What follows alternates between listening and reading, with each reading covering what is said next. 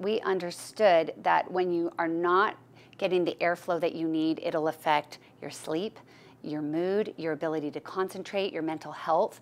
This is what inspired us to explore the possibility that she might need surgery. It wasn't to correct or to make her nose perfect. We felt like she had a perfect nose already. It was internally to repair damage that we didn't even know had been done, but we also wanted the end results to be beautiful.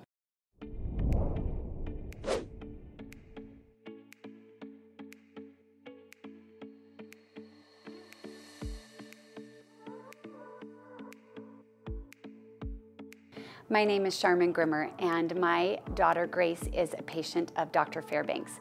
She was referred to Dr. Fairbanks by a coworker at the Brain Rehab Clinic. We were so excited when we had the consultation with Dr. Fairbanks.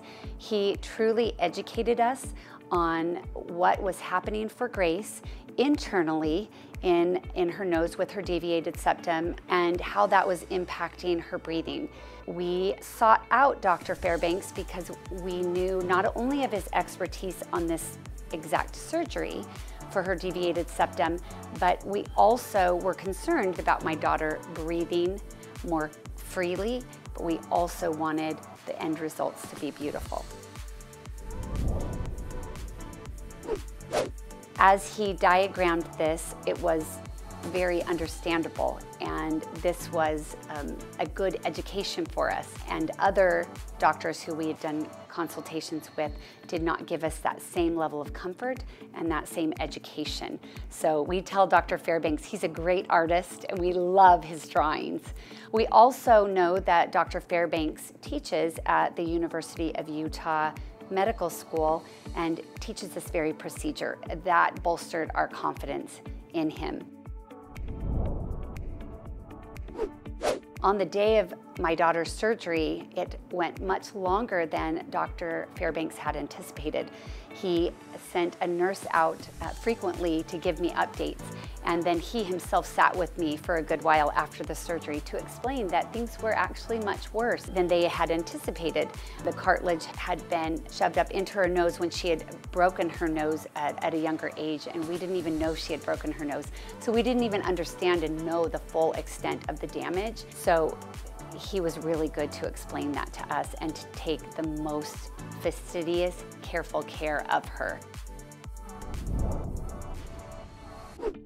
Then afterwards, when she was healing, he and his team took such great care of her, even keeping her longer in the surgical center, just to make sure that everything was healing and progressing the way it needed to. My husband, daughter, and I read a book entitled Breath by James Nestor. And in that book, it talked about the importance of breathing and airflow and gave us the history of why breathing is such a concern these days with certain orthodontic procedures and some of our lifestyle patterns. And so this was very intriguing to us. When we realized that our daughter truly was having such a hard time getting the airflow that she needed, this is what inspired us to explore the possibility that she might need surgery. The other thing we learned from Dr. Fairbanks is that our daughter had a birth defect that we never would have detected.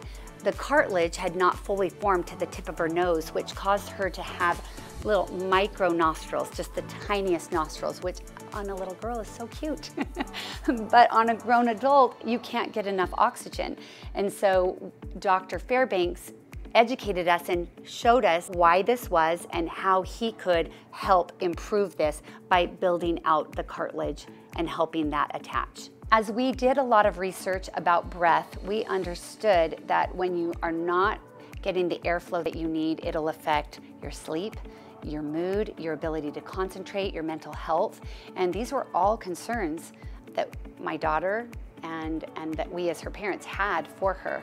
After Grace's surgery, Dr. Fairbanks sat down with me and he said, you may notice as Grace is healing that she has a little bit of a personality shift. And that is exactly what we noticed. She increased in patience. She wasn't as sharp or curt. in certain situations that normally she would have been. Her grandparents came over for dinner and they made a comment and asked, wow, Grace is in such a happy, positive mood. And we explained, she's breathing.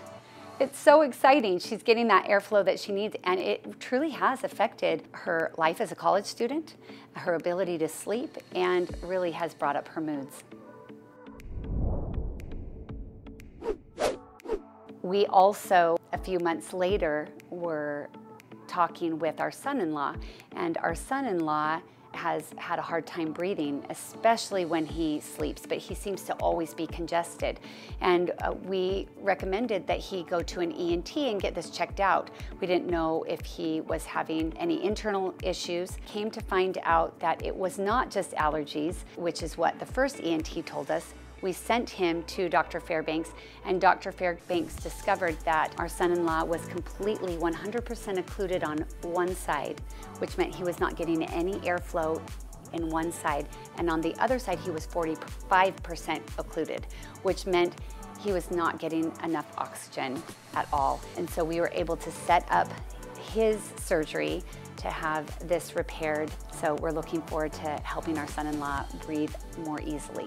Myself, my husband, my daughter, and my son-in-law, we would all recommend Dr. Fairbanks. He is an incredible plastic surgeon.